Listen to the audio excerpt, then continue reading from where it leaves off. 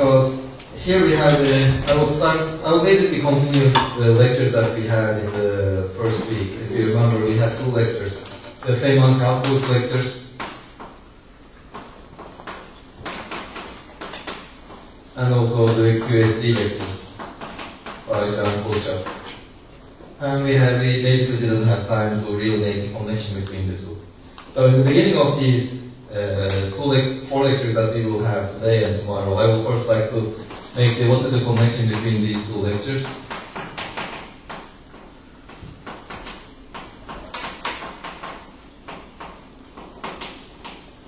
So here we use the Feynman rules to calculate cross-sections, but in the QSD lectures we didn't have time to derive these Feynman rules. So I will just first mention how to derive the Feynman rules, and then, considering that we had spent like 6-7 hours in the first week on this course, more than that, and then I will mention why these don't work. So you have spent so much time, but these approaches do not work in UCD. So then, what we will do? Well, I will just briefly mention some of the approaches. There is the alternative approaches. One is the lattice calculation. Well, I'm not an expert on this lattice calculation, so I will just briefly mention what it is, what the problems are, and what it resolves. Then there is the ADS-CFT correspondence, which has been mentioned by our lecturer today, and there will be detailed lectures on this by Altuğ. And there is a sum of approaches, depending on how much time we seem to have. I will go to some detail in this approach. And finally, there are using the symmetries, and especially, or let's say, effective field theories, and chiral perturbation theory. Where in the symmetries, the advantage of the symmetries is, if you know that there is a symmetry, you can basically relate physical observables without really using any perturbative calculation. And this effective field theory is an approach in which you do not really work with QCD, but you work with what we really observe, rather than working with quarks. You can work with the proton and the ions, the neutron. And one of the well-established approaches in effective field theory is the chiral perturbation theory, which basically deals mainly with the ions and the pseudo-scaling mesons. Now, if you remember in the QFD lectures, one of the objects that we had studied was the 2-point function.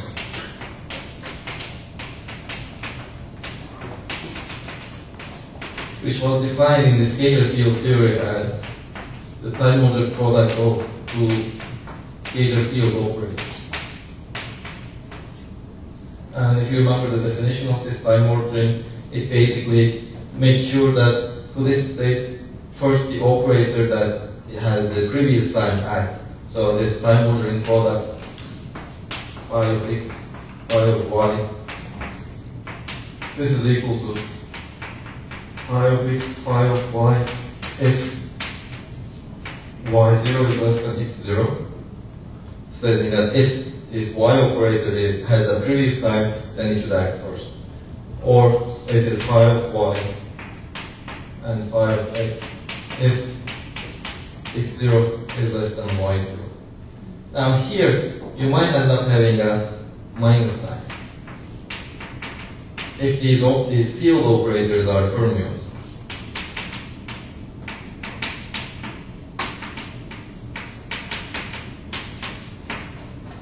So if you have a fermion field, under the exchange of these field operators, you have to include a minus sign. This is the definition of the time ordering product. But you can generalize this to any function. So you can define a general endpoint function.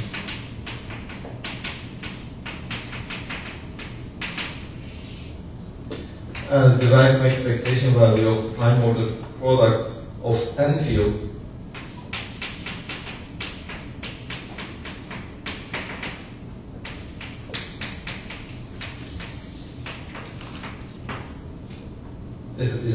So this is the kind of the generalization of this one to this one.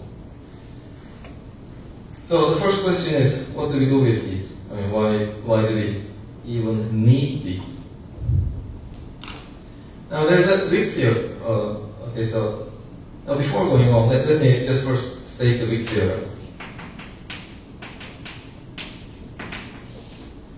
So this theorem allows us to express any endpoint function in terms of various two-point functions in an uninteracting theory. This is essential.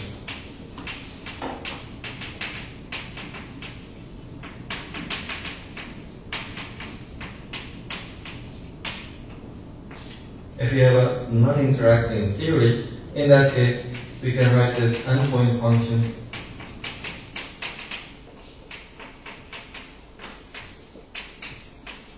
is equal to the sum of all possible combinations of two-point functions.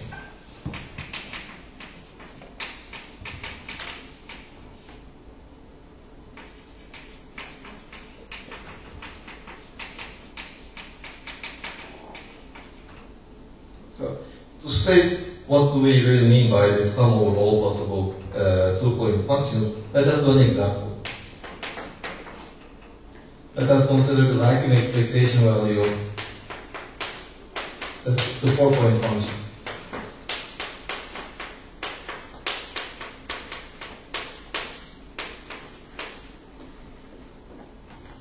Now, what are the all possible two-point functions that we can construct in these product of four operators?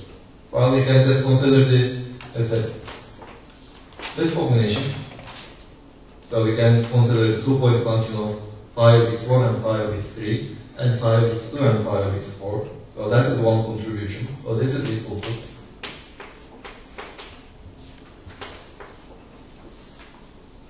0.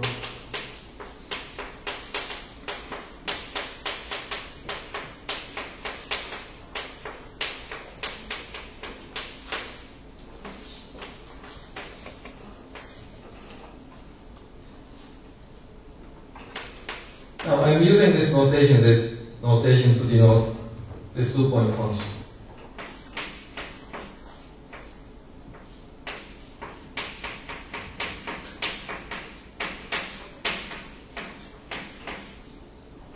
The general terminology is that I'm considering the contraction of these two fields, and that gives me the two-point function.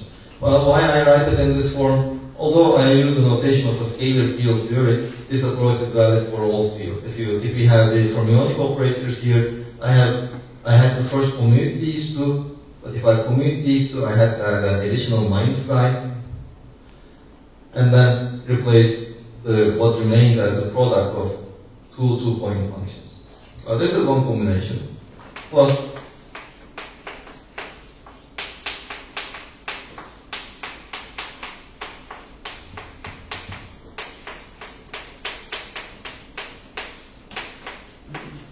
this is another possible contraction. Plus,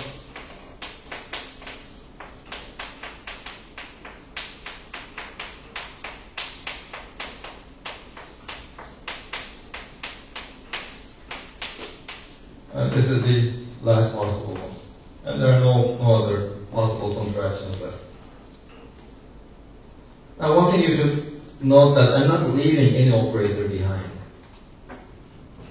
So there shouldn't be any operator left, because if there is an operator left, when it acts on the vacuum, it will either try to annihilate the vacuum, and then it will give us 0, or it will create a particle from the vacuum, but any particle state cannot be in the vacuum state anymore, so this contribution will give 0, if any field operator remains.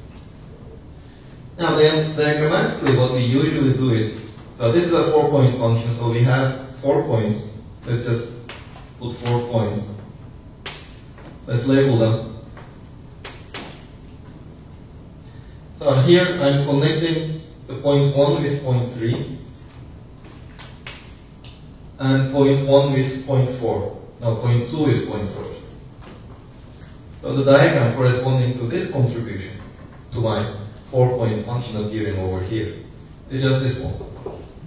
If I write down the contribution from this term Again, I have these 4 points. I'm connecting point 1 with point 2, point 3 with point 4. So this is the diagram corresponding to this term.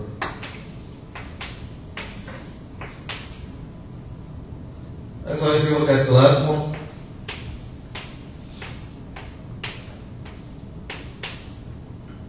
I'm connecting point 1 and point 4. I'm connecting point 2 and point 3. So these are all possible contributions to this 4-body function, 4-point function.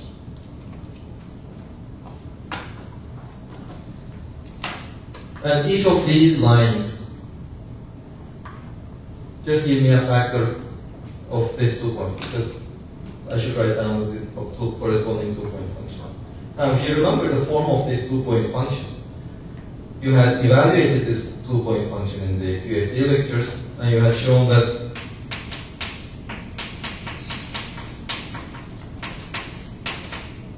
this is equal to D4P divided by 2 pi to the 4.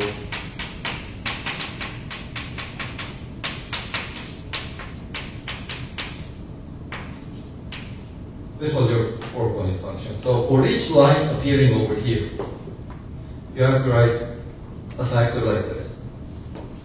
And then, okay, so you just multiply the contributions of different terms. So if you go to the momentum space, these are all in coordinate space, but you can do the calculation in momentum space. So this will be the contribution that you should have, right? And if you remember, this is, we didn't write it down, but this denominator p squared minus m squared is kind of common to all particle propagators. This is what we call the propagator. So the propagators that we use in our Feynman calculus, Feynman rules, are nothing but the Fourier transforms of our 2-point functions. Are you going to drive them? You already did that last week. I will, well, in a few minutes I will drive this using some other approach. If you remember in the field theory lecture, what you did was you had second quantized these fields, wrote an expansion, a Fourier series for these, Fourier transform for these fields in terms of annihilation creation operators, and calculate using the commutation relations you obtain this operator. Now, of course, since weak theorem is valid for a non-interacting theory, it's not so interesting. Yes. What's the odd point function? We have one function out of them when you take them the double groups. For example, we have a 3-point function. Okay, so if you write a 3-point function,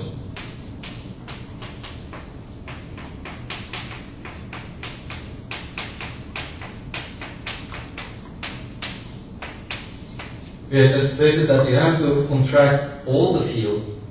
So if you contract any two, the third one is left, so this is 0. In a non-interacting theory, I underline. This 3-point function is 0 in a non-interacting theory. All of the odd number of points functions are 0? Yes. Now I will include the interactions, and then we will see that the 3-point function for any endpoint function is non-zero. Now, of course, this non-interacting theory is not interesting for us. So we would like to study the interacting theory. Now, we can, in general, prove that if you have an endpoint function of an interacting theory,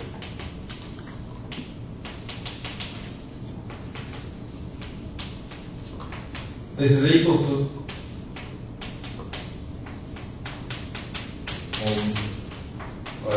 and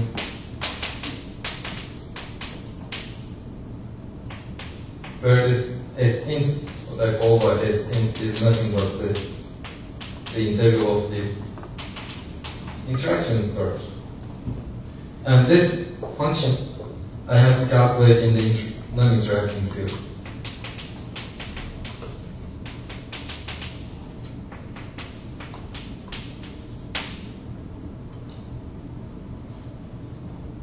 let's do an example. Let's study your 3-point function appearing over here in the interacting theory. In a 5 to the 4 theory.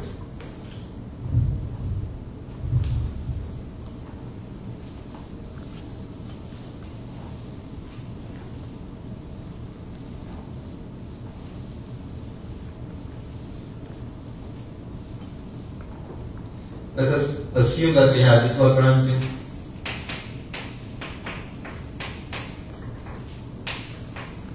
We have a real scalar field.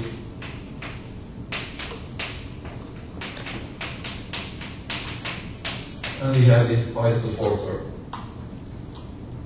What will be our 3-point function in this theory?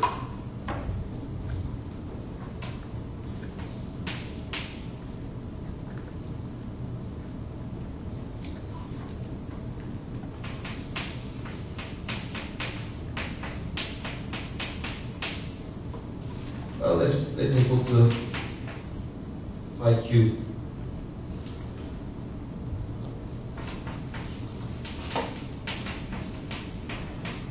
Well, if I put only the phi to the 4, phi cube term, that theory is not well defined. Now the problem is, we know that if we have a Lagrangian, the potential energy has to be bounded from below. So if we only have a phi cube term in our potential, well, that is not well defined. So the potential is not bounded from below, so I have to add this 5 to the 4 term. So in 5 to the 4 theory also the 3-point function is 0. So that's why I also added the 5 to the phi cube and the 5 to the 4. Now let us study this one in the interacting theory.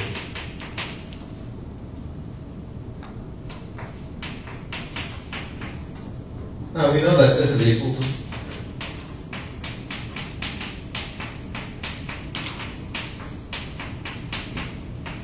x power 5 d for x lambda over 3 factorial 5 cubed x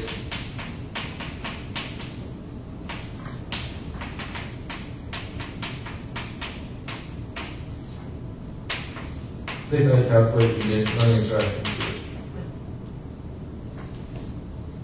Well, I can just use a Taylor expansion of this exponential, and if lambda and beta are sufficiently small, I can just keep the first term. So this will be equal to time over for that.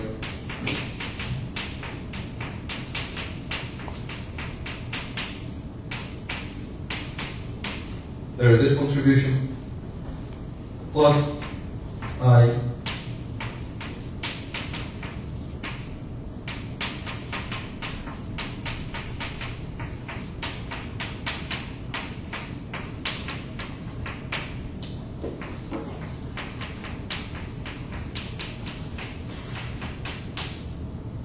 have phi cube.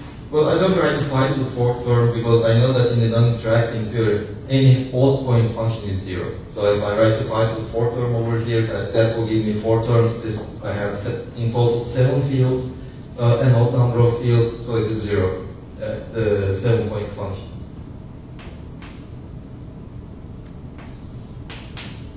And I also have this integral. Plus, of course, I have the other terms if I want to calculate. This is the first non-zero contribution. So this is automatically 0. Since it contains 3 fields, the product of 3 fields, the 3-point function is 0.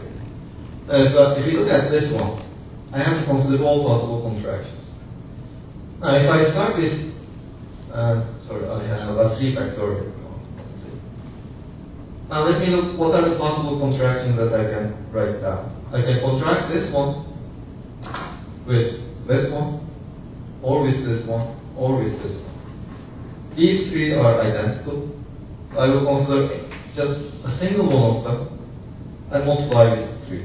So this is equal to I lambda over 3 factorial. I have the, let's write this as d, the 2-point function.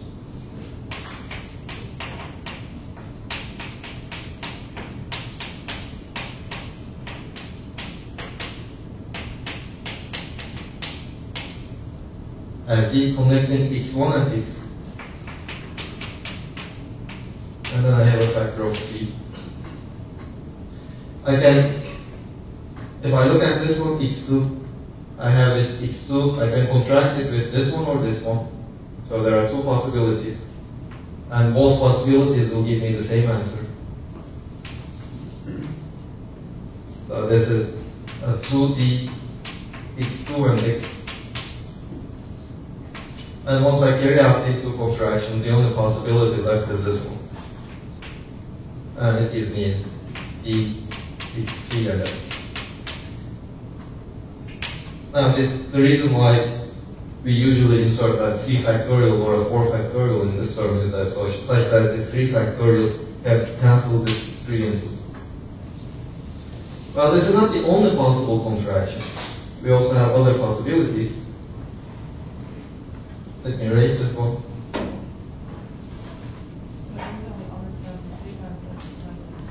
Now this 5x1, I have to consider all possible contractions that I can right now. So I have to construct this one with one of these fields appearing over here.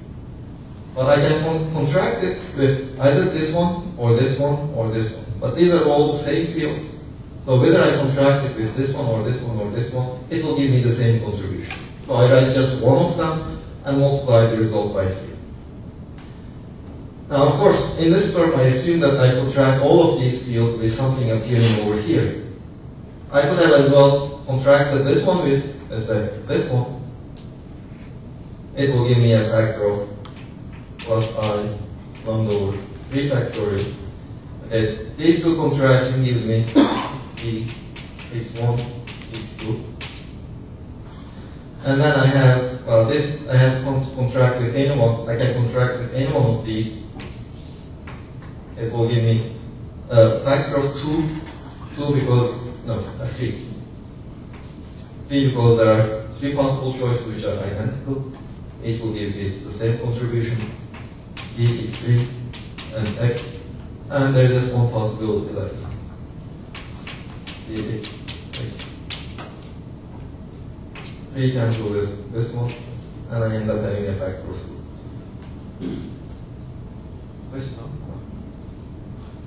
So the other possibilities, okay, I can contract this x1 with x3 and this x2 with this one, or I can contract, I don't know, this x2 and x3 and this x1 with one of these ones. There are 2 other choices.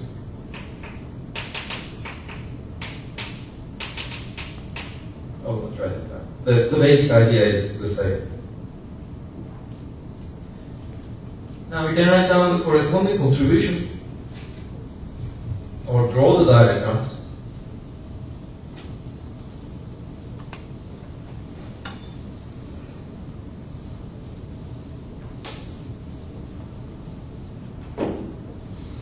So let's start with the first one. So what do we have? We have the x1, x2, and x3. These are fixed. These are given in my endpoint function. So all of these x1, x2, and x3 are connected to the same point x. So this is my point x. This is the diagram that corresponds to this one. Or if you look at one of these, plus I have x1, x2, and x3. So what happens is x1 is connected with x2. x3 is connected to x. And x is connected to x. This is the diagram corresponding to that one. If you consider the other ones, the other diagrams the terms that we didn't write, x1, x2, x3,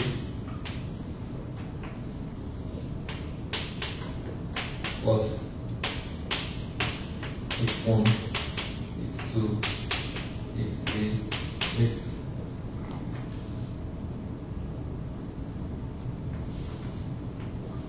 So these are all possible diagrams at lowest order. So if you just look at what are the corresponding expressions, for each line we have a factor of the propagator. For each line connecting 2 points. So that is one of our famous rules. You draw the diagram. If there is a line connecting 2 points, you write down the propagator. And we also have an additional factor, I lambda. I lambda arises because of this term over here, the phi cubed term. It is this interaction term in our Lagrangian. So this is this coefficient over here. So you just write down a factor of I lambda. Now if you would have considered the 4-point function, okay, your homework, calculate the first correction.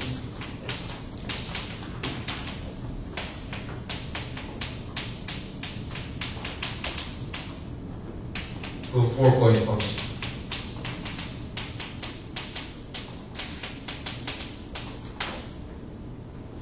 There is a 0th order term, and which we have already drawn possible just grade.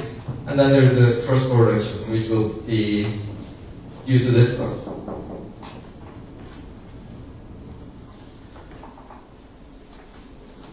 So how to draw these Feynman diagrams, since we are summing over all possible contractions, it just basically states us draw all possible diagrams that have the given number of vertices. So here what we did was, we had this Taylor expansion over here, we had the exponential, we Taylor expanded it.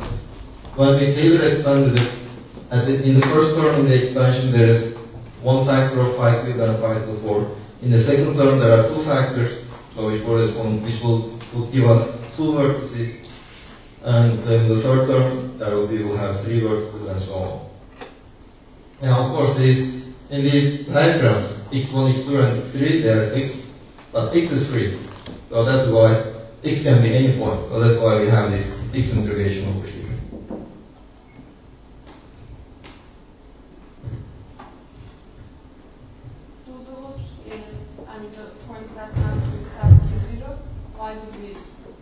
They arise from the theory. They are there. Well, they are divergences. They diverge. If you remember, when we quantized the theory, we had the infinite ground state energy, 0-point vibration. These are also similar terms. So we just get rid of them. We will get rid of them. I mean, if you look at these diagrams, they're not really interesting if we are considering scattering processes. I mean, if you look at this one, this particle isn't interacting with this other particle. So that's not what we are measuring anyway. So 3-point functions non-interacting cancels, you said it's 0. Isn't it because of this rule? No, these are non-zero. Well, this is an interacting theory. But he made it kind of non-interactive. I mean, he wrote the exponential term. Then Okay. all those individual terms in Taylor expansion are non-interactive. Okay, but this doesn't come from the 3-point function. That contribution arises from the 6-point function. Okay, but I'm asking why 3-point non-interactive function is 0. Well, why is it 0? Why it is 0? 5. So we can only consider one of the contractions. This contraction is just a number. I erased it. It's a number. It's an integral. It's not an operator. So as an operator, what remains is this one. So if you remember the expansion of this field operator in terms of annihilation creation operators, this is just a sum over the momentum, vacuum A some exponential, plus vacuum A dagger, some other exponential. Both of these terms are 0, so that's why the 3-point function is 0. These are divergent. We usually set them to 0.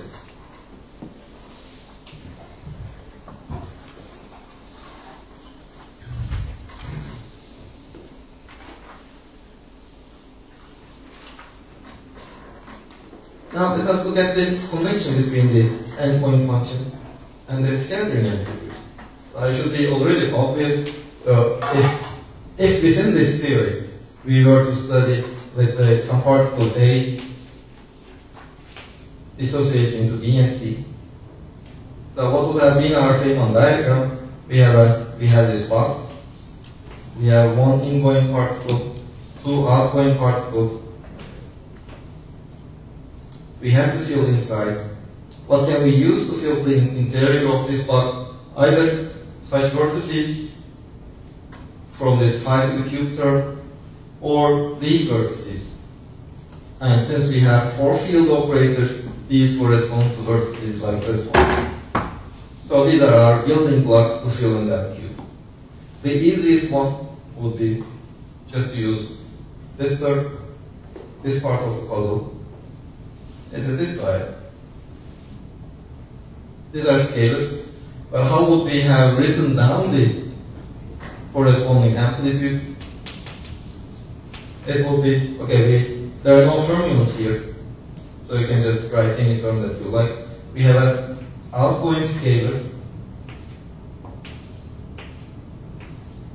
and for scalars, we just write one outgoing scalar, another outgoing scalar, another ingoing scalar, it is also 1. These are just the wave functions of the scalar, of the plane waves, let's say, the coefficient of the plane waves. And now we have this vertex, and the vertex is just this term, lambda. So the invariant amplitude for this process in this theory is just this term. But this we can easily obtain from this diagram by just removing the external legs and replacing the external legs with the wave functions of the corresponding particle, ingoing or outgoing. Now let us do a similar example in QED. We are already familiar with QED, with the calculations of QED, so it will probably be more obvious for you.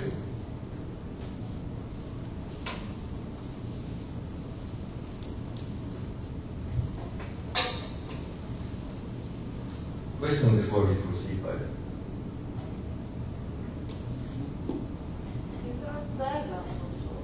These are also diagrams. But the difference of these diagrams from the diagrams that we draw for the scattering amplitudes is that in the scattering amplitude calculation we have ingoing and outgoing particles.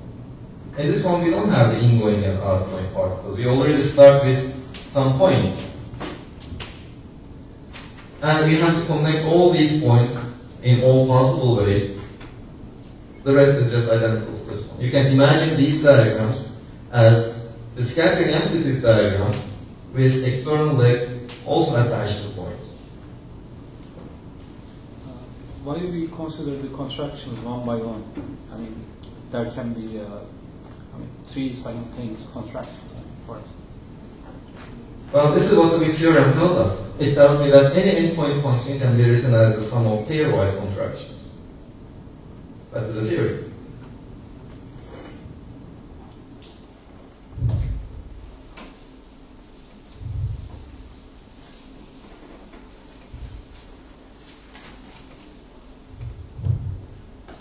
Now let us look at the problem of the E minus, V minus, E plus scattering.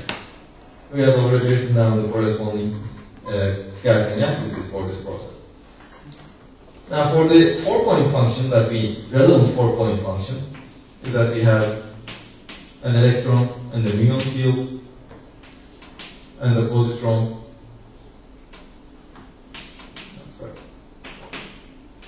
E minus, V minus. So these are bars. These correspond to these particles appearing over here, and these correspond to the final state particles. So I'm first creating my electron and muon, and then I'm annihilating them at some other point.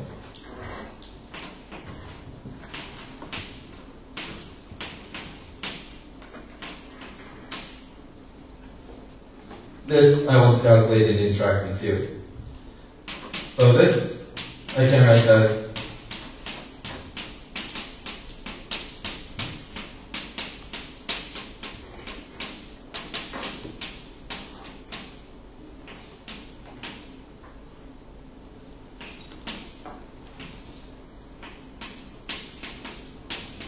This is the interaction of the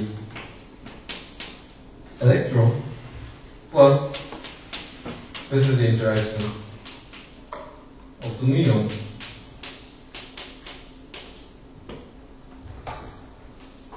With my electromagnetic field. If I make an expansion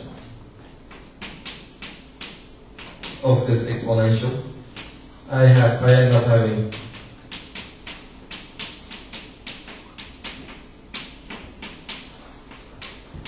this piece plus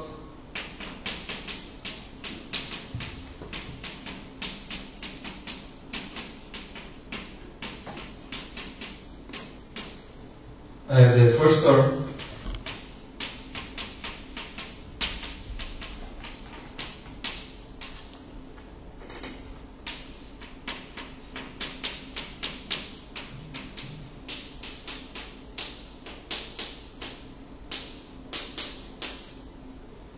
plus I have the second term. Let me just forget the labels and let me also ignore this integral. I will have the square of this one.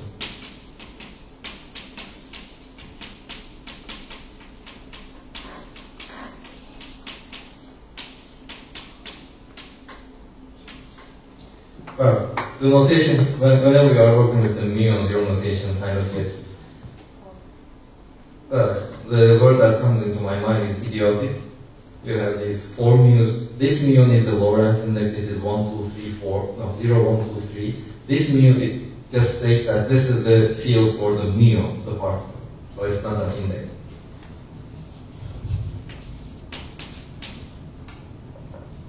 Plus, of course, the remaining term.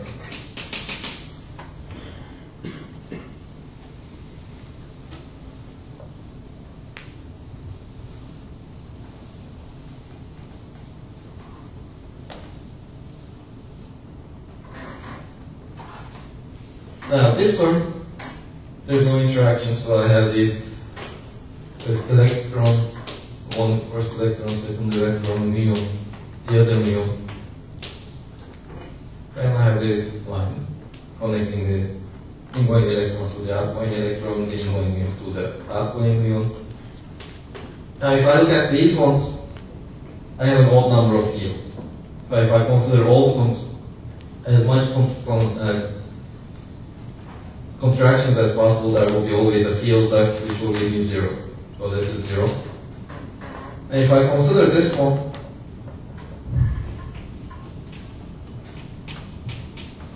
and multiply, if I just take the product out, when I take the square, I will get the square of this term. But in the square of this term, I have to contract the muon. Sorry, this is muon. I have to contract the muon field with the muon field. It will just give me a diagram in which this is the muon, the electron,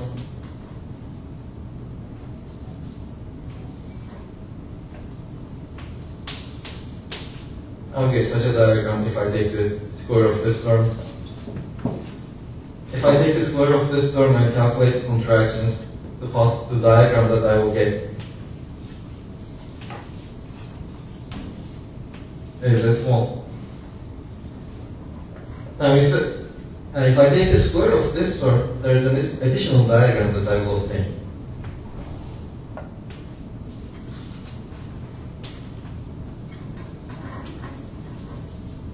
There is this one. Oh, sorry. No, there is one. Sorry.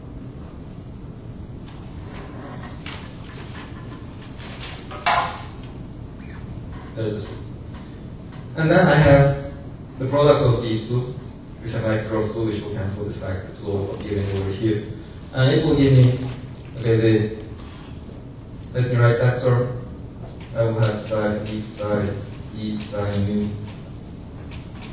bar psi mu bar. And from these terms I will get psi e bar double mu psi e a mu psi mu bar gamma nu, psi nu, A. So this is for the electron, this is for the muon. Well, the non-trivial contribution will be if I contract these two, and then I contract, so this is muon, this is electron, I contract these two. So the electron comes to the vertex, this is where I have my vertex.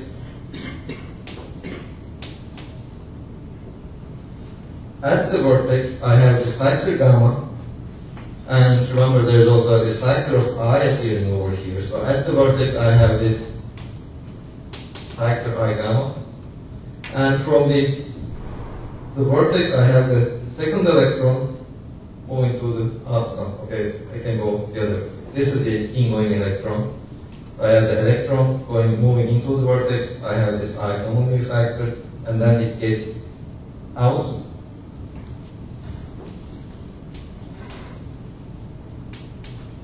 And then for the muon, I have a similar term.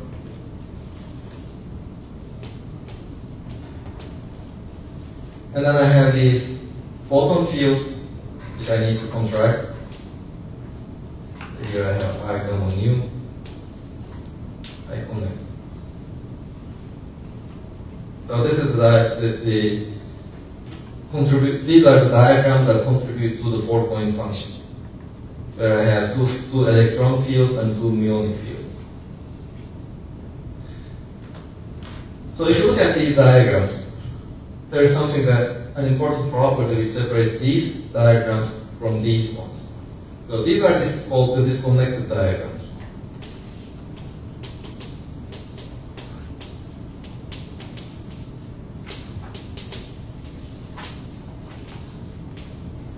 This is the connected diagram.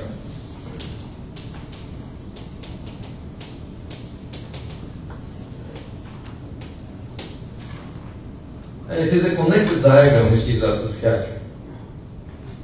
And these disconnected diagrams,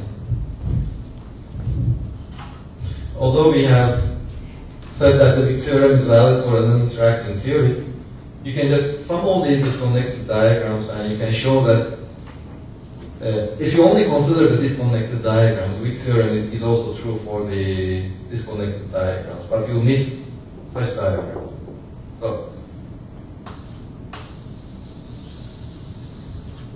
So what is the contribution coming from this diagram? We have the propagators, since now these lines are connecting 2 points. We have the propagators of the electron, the muon, and also the photon. How do we obtain the corresponding matrix element in a scattering matrix element? You just remove the outgoing lines, propagators, and replace them with, okay, this propagator you will replace with U bar, this propagator you will replace with U, and we obtain our original Feynman rules. Now, for those interested in the proof, you can just check for LSZ reduction for me.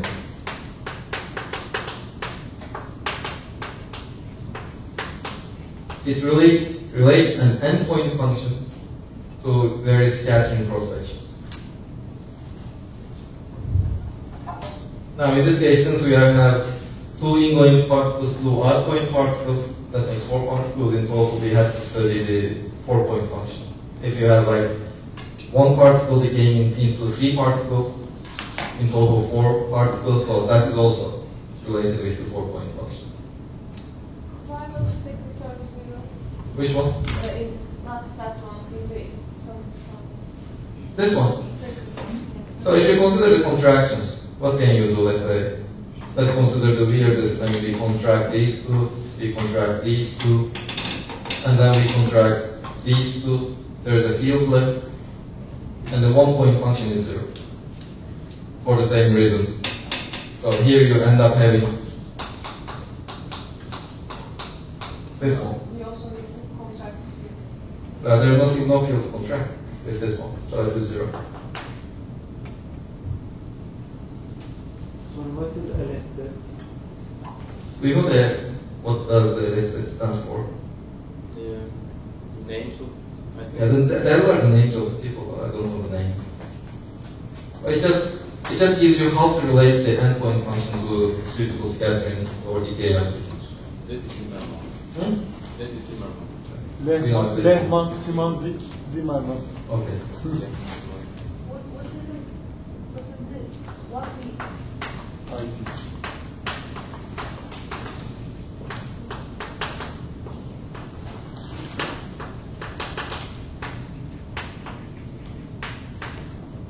why do you use this formula? Well, which one? This eccentric formula. It gives us a way to relate the endpoint functions to the scattering amplitude. So what we will do now is, okay, since we are interested in calculating scattering amplitude for various processes or S matrix elements, so we will not deal with the S matrix element itself, but we will deal with the endpoint functions. The endpoint function carries all the necessary information.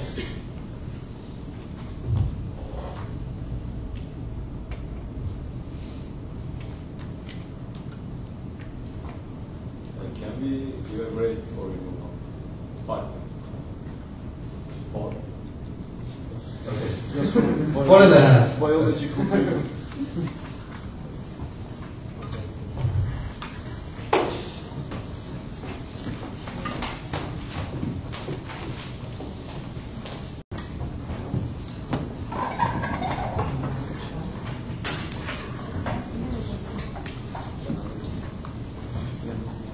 By the way, in this calculation, I didn't draw all possible famous diagrams. There are also there is such a possibility. So you have, let's say, the Neal.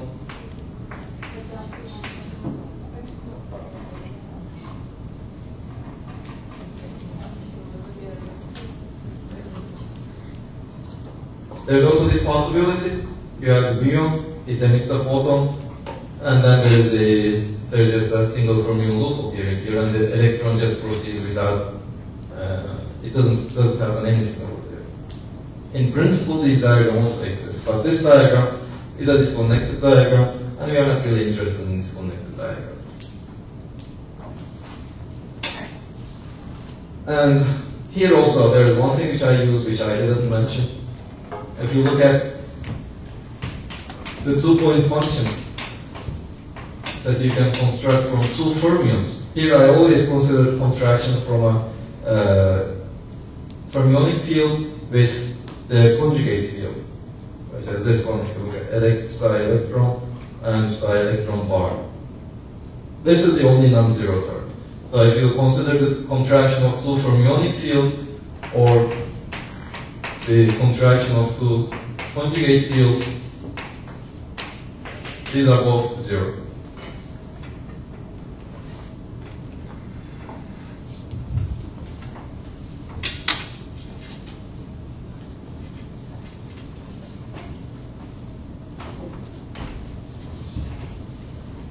The lesson of all this story is that, okay, once we derive the Feynman rules, and we had shown that, okay, last week for us the important object was the scattering matrix element, but now we can, the same information is also carried by the endpoint function. But there are certain assumptions that we made up appearing over here.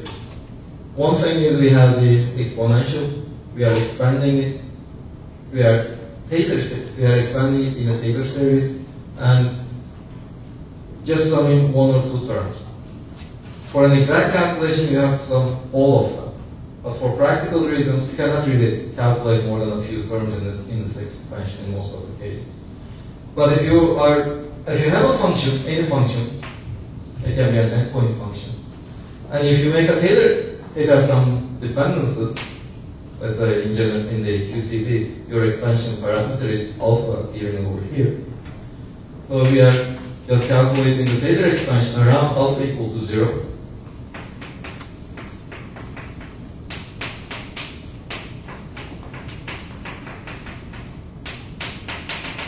By these Feynman calculus, what we are actually doing are calculating these coefficients of various terms in the alpha expansion. So in QED, if you do a calculation in QED, we know that alpha QED, the fine structure constant of QED, is of the order of 10⁻².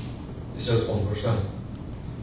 And For naturally, we would expect these coefficients to be of the same order of magnitude if you properly calculate it, properly normalize it. But if they are more or less of the same order of magnitude, so this is due to this coefficient, this for the contribution of this term. If there is a contribution from here, the contribution of this term is 1% of this one. If this is 0, and you get the contribution from here, contribution of this term is 1% of this term. And the next term is just 1% of the previous term. Every term is 1%, gives a contribution that is around 1% of the previous term. So then the question is, how precise do you want your result to be? If you want a result that is valid up to, let's say, a few percent, then you just calculate the first correction, and the rest will not change your result. So you can just ignore them. But if you look at QCD, depending on which energy scale you are studying your system, the fine structure constant is of the order of 1. So it's getting reduced. It's getting reduced when the energy is increasing. Now, we have already studied the running coupling constant of QED. We didn't give you the numbers, but we had shown that at a scale Q squared, this is given by some alpha mu squared, where 1 minus pi of Q squared is what given like this up to 1 loop order. And this pi, renormalized pi, this was equal to, if, let's say, minus Q squared. This is equal to 0 at the scale Q squared is equal to mu squared. This is how we have defined it, if you remember. Now, if you do the same calculation in QCD, in QED we had just at first non-zero order to this term. We had just a single diagram.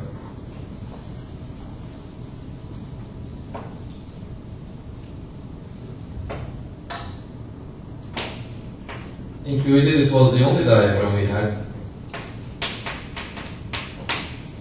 But in QCD, you had the lecture last week, and there, the QCD is a theory in which the gluons also interact with themselves, with gluons. Gluons also carry color charge.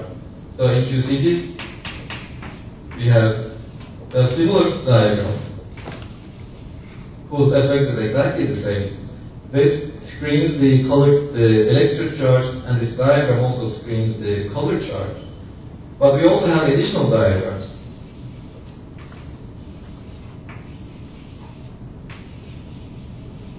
We have this diagram in QCD.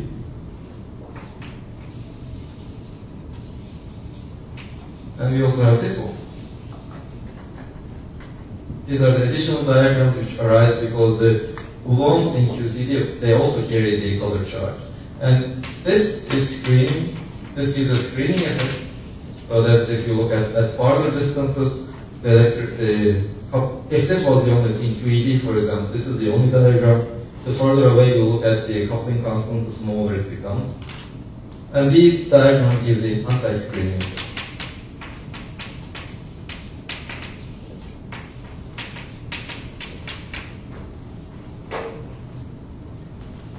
So these just tell you that if you are further away, the coupling strength that you see will be even larger. And in QCD, with the quark content that it has, we can write down the fine structure constant of QCD is a function of the momentum squared. It is just alpha. This is proportional to, let's say, 1 over logarithm of minus Q squared divided by lambda QC. It has such a form. Can you explain more explicitly screening and anti-screening from this diagnostic method? Well, it's basically when you calculate the coefficients, this brings a minus sign, this brings a plus sign. This contributes with minus sign, this contributes with plus sign. So there's a competition between these two contributions. And in QCD with SU3 and the quark content, it is this one that wins over this one. Now, physically, what's going on is if you remember your courses on dielectrics, you have a dielectric. If you put some charge, it will polarize the medium. If you put some positive charge, so the negative charges will be closer to this positive charge, and the positive charges are further away. So these negative charges in the near vicinity, they tend to reduce the charge that you observe, the strength that you observe. So it is exactly the same effect. You can ask, so what in this screening case, what are we polarizing? But remember, the diagram that we considered is the one in which there is a photon, and the photon just splits into an electron-positron pair, and then you can consider such a diagram. So in the vacuum, does have electron-positron pair, it has a dipole, and that is what the charge you put in the vacuum polarizes. And in the case of the anti-screening effect, so this is the effect of these diagrams. And in the anti-screening case, what we have is, if you put some charge here, and you look at it from some distance, if it emits a gluon, and which divides into more gluons, well, the gluons carry charge, so there appears more objects here that have the charge, or that can interact with something appearing over here. So it kind of anti-screens. The further away you go, the larger the strength, the field, the coupling strength you feel. It's like paramagnetism. One is diamagnetism. Magnetism, maybe, but the effect is similar, let's say. Now, but there's another problem over here. This lambda QCD is around 280. So, okay, if we are at high energies, where this minus q squared is a large number, in that case the alpha QCD becomes small. So in high energy experiments, we can do a Taylor expansion. But as you go to lower energies, when q squared gets close to this 200 eV limit, this alpha QCD just diverges. And there's nothing. Okay, there are certain divergences which we can eliminate using your normalization. And this is not going to stop. So it just grows. It just, in fact, tells us that as q squared goes to smaller and smaller values, at some point the perturbation theory just breaks down. We cannot really use it. This is the perturbative result. So after some point, this just becomes unreliable. So perturbation theory is not valid anymore. Now another problem is, if you take any function and make a Taylor expansion, you are by definition assuming that the function is analytic function of this around this point alpha equals to 0. So if you are close to the point alpha equals to 0, either slightly larger or slightly smaller, it means that nothing really changes significantly. The changes are very small. That is an assumption that you make when you make this Taylor expansion. But if you consider alpha, well, for alpha, we have alpha positive. So we have the opposite charges attracting each other, negative charges repelling each other. If alpha would change sign, this will completely change. So the same charges will repel and opposite charges will attract. No. Same charges will attract, opposite charges will repel. So there will be a drastic change between alpha larger than 0 and alpha smaller than 0. So it just tells us that alpha equal to 0 is not an analytic point of our scattering application, in a sense. So we cannot really make this expansion. This expansion, in the case of field theory, is an asymptotic expansion. And the properties of the asymptotic expansions are that as you increase the calculated terms, if you consider just one, the leading term, the next leading term, the next leading term, and so on, if the exact value of your function is given by this value, and this is the ordering expansion,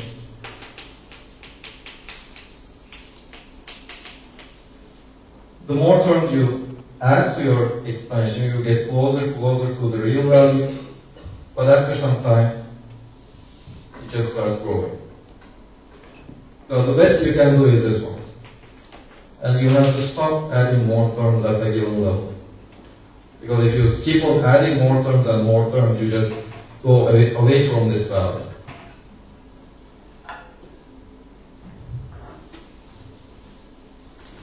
How do we specify that point? How do we specify? You just need to calculate the terms. These terms, each order, it becomes smaller and smaller, and when the calculated term becomes larger and larger, it means you are now in zero. So you have to add terms as long as each calculated term is smaller than the previous one. If they start each calculated term becomes larger than the previous one, then you are likely in this range. This was another problem with this perturbation theory. Now another problem is, we know that in certain theories at least, there are contributions that go like this. Can you please repeat how we do the analysis of the alpha 0? We don't have the analysis to lose. It's not an analytic point. We are making an expansion close to at alpha equals to 0, but since it's not an analytic function at that point, we know that the series we obtain is an asymptotic series. It approaches the real value and then it starts diverging after some time. And another problem are contributions like these, which are, these contributions arise from what we call instant ones.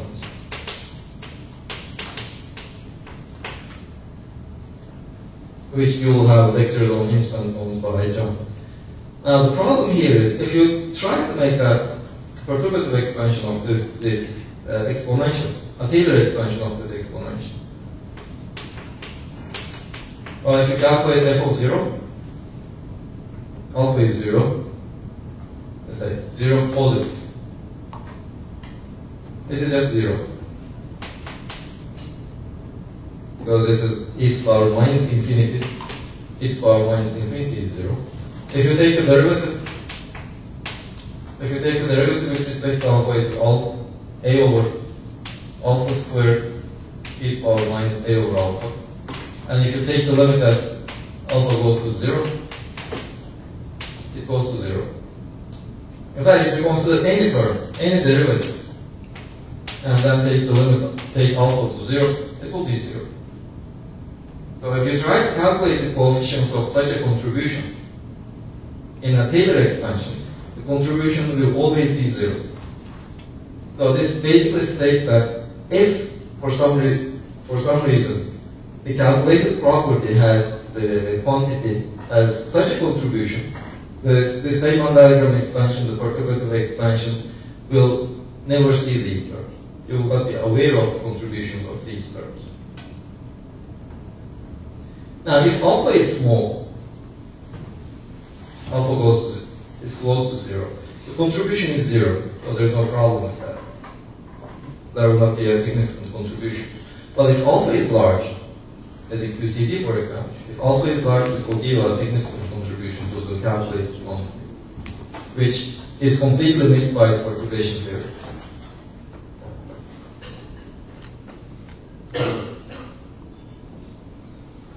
And in that case, we need some other tools to calculate these coefficients, these endpoint functions.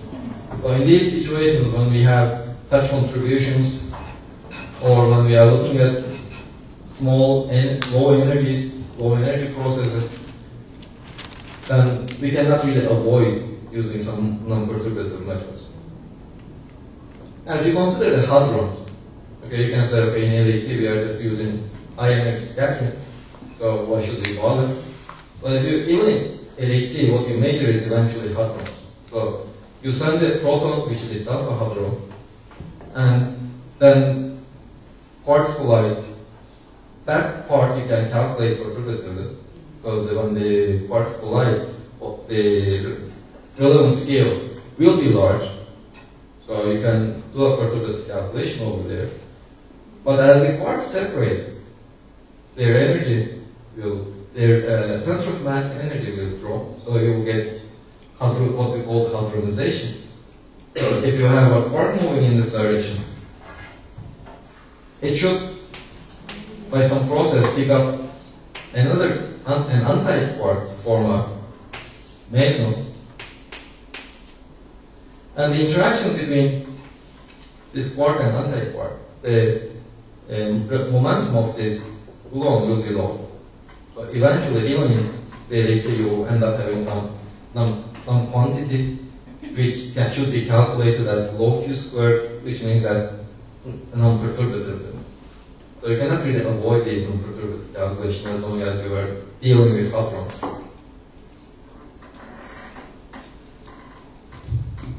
So is there any formula similar to this formula for mass and charge or color charge? They are also, this is kind of the color charge, the color coupling constant. The charge doesn't change, the charge is conserved, but the coupling constant changes. The mass also changes with scale. There are similar formulas for that. Electric coupling constant changes. Okay, so you should also make this distinction. The coupling constant and the charge are different things. For me, the electron has the charge -1. It doesn't have 0.03, it doesn't have anything else. It's just -1, an integer. The quark has charge, up quark has 2/3 charge. This charge isn't 2/3 times E, it's just 2/3. But when I'm calculating scattering cross-sections, the coupling constant of the electromagnetic coupling constant of the, let's say, the electron is -1 times E. For the up quark, it is the charge times the coupling constant. That's 2/3 times E. But the charge is -1, 2/3, or -1/3, -2/3. So this -1 doesn't change. It's fixed. But E does change as you change your energy scale. Similarly, mass also changes. By the way, okay, we didn't cover this LSS reduction formula, but there is one thing that it also assumes.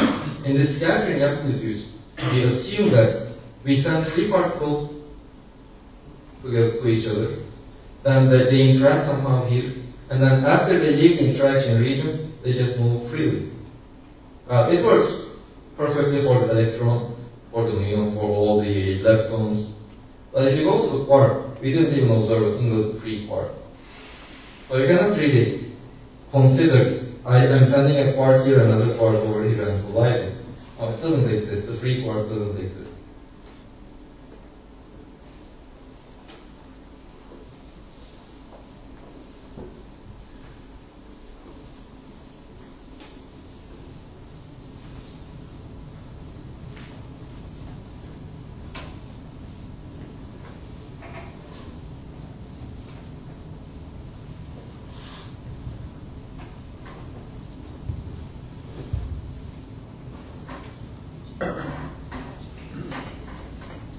Then how do you calculate these endpoint functions if we cannot use the perturbation theory? A convenient tool would be the path integral. If you remember the end of the QFT lecture, there John has defined the path integral. I think he defined the path integral in the quantum mechanics. But you can basically do the same thing for the fields. So you can define, let's say, the endpoint function.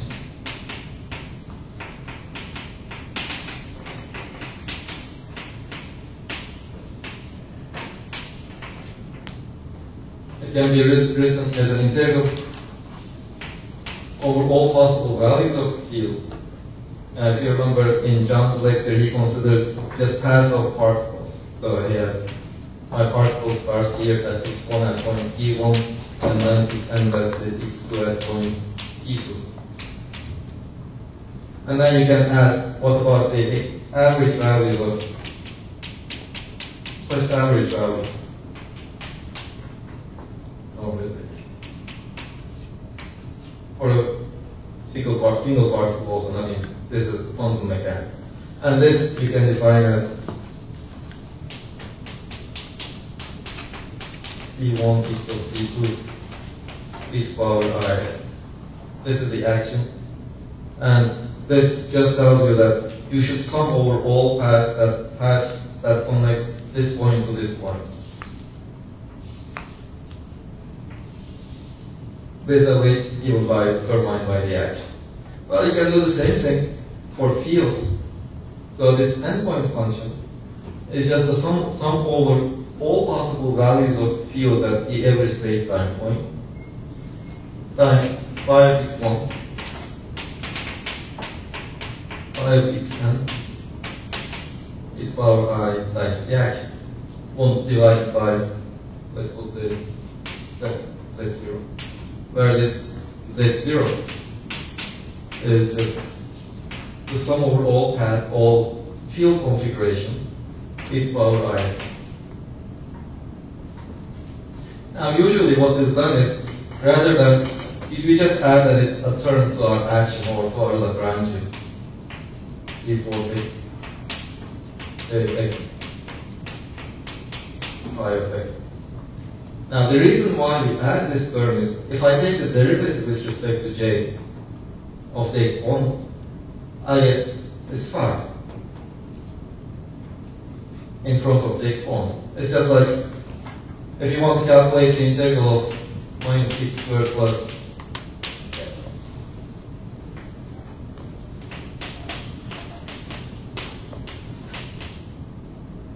if you want to calculate this integral, again just write this integral as minus infinity to infinity dx x e to the power minus x squared plus ax. Of course I should set a equal to 0. And this is nothing but x squared to the n. And this is nothing but minus a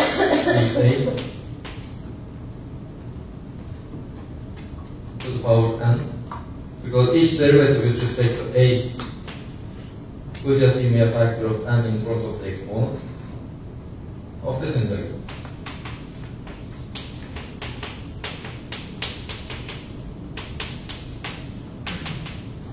If I calculate this integral once, and by taking it for an arbitrary a, by taking its derivative and setting a equal to 0, I can obtain all of these integrals.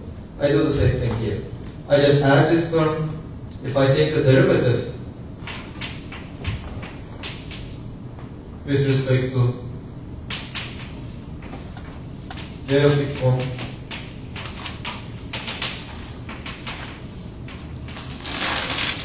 j of xn, each one of these derivatives will bring factors phi of x1, phi of x2, and phi of xn.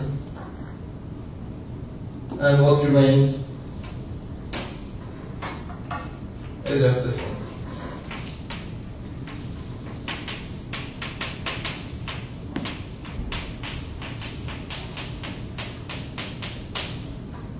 What was the phi in our case? This one. All paths between which points? You can define as d phi, the value of the field phi at the point, space-time point x, multiplied over all possible values of x. Now, of course, what you do here is you just as in the case of the Schrödinger equation, the path integral for the Schrödinger equation, you first discretize your space-time. Then in that case, there will be an infinite number of, countably infinite number of integration variables. If you can integrate over it, then take the limit when the discretization scale goes to 0. Does it have some bound constant x1 related to x1 and x2? But it doesn't really make too much difference. You usually assume x1 and t goes from minus infinity to infinity. And okay, these phi's, okay, that t equal to minus infinity and plus infinity, they should be vector space.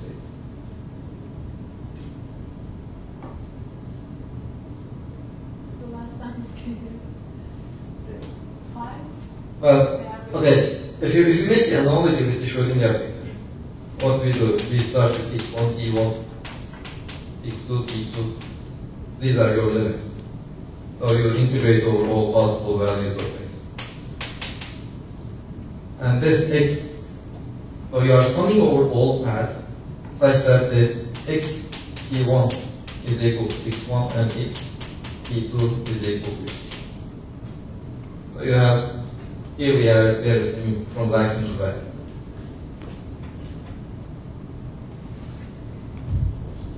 So if we calculate this quantity over here, somehow, we know that we cannot use perturbation theory, but we should find some other means to calculate this quantity. Then we can calculate the endpoint function, and once we calculate the endpoint function, we are done. Well, lattice is one of the approaches. I'm running out of time, which I will shortly cover tomorrow. Another approach is ADS-CFT. Well, in ADS, we should wait like 15 minutes to learn the details about ADS-CFT. More will be sitting over there and nodding his head. He will be talking about that. It will take more. It will take more. What do you mean? More than 15 minutes. 15 minutes of break. Okay, any questions before we go? Did I miss the meaning of the J equals? It's just something I invent. It's called the source star. Well, I just put it over there.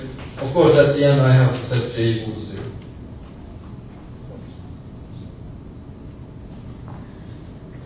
I have to take these derivatives first for finite values of J, and then set J equal to 0.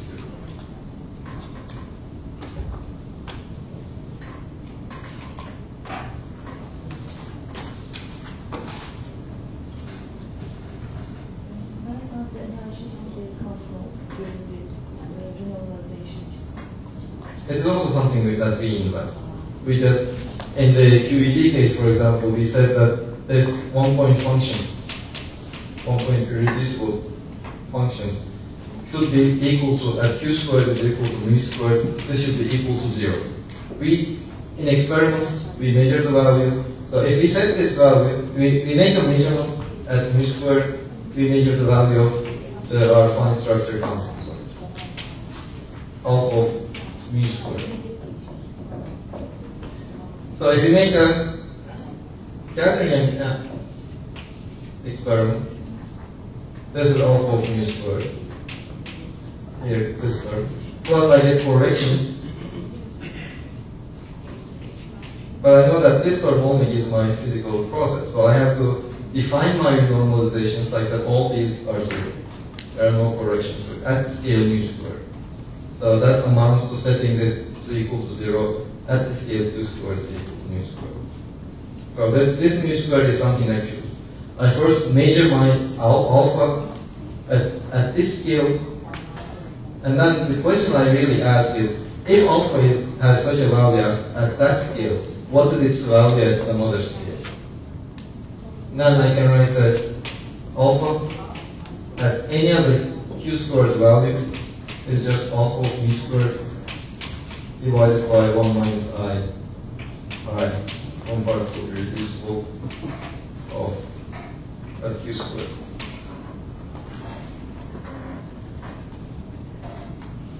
And usually, this is not written like this. Usually, rather than writing it in this form, what we write is, we consider the derivative of alpha q squared with respect to q squared, and multiply it with q squared so that it will be dimensionless. This is so-called beta function.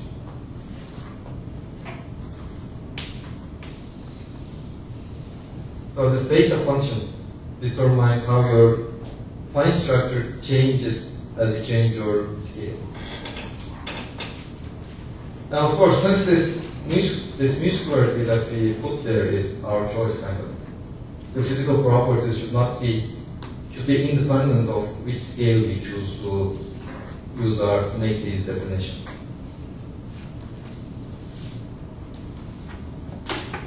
Well, this is, by the way, this is just one way of renormalizing the theorem. This is what we call renormalization schemes. This is one scheme that you can use. You can, as long as you get rid of the divergences, you can use any scheme that you like. And the results, the physical results, should be independent of the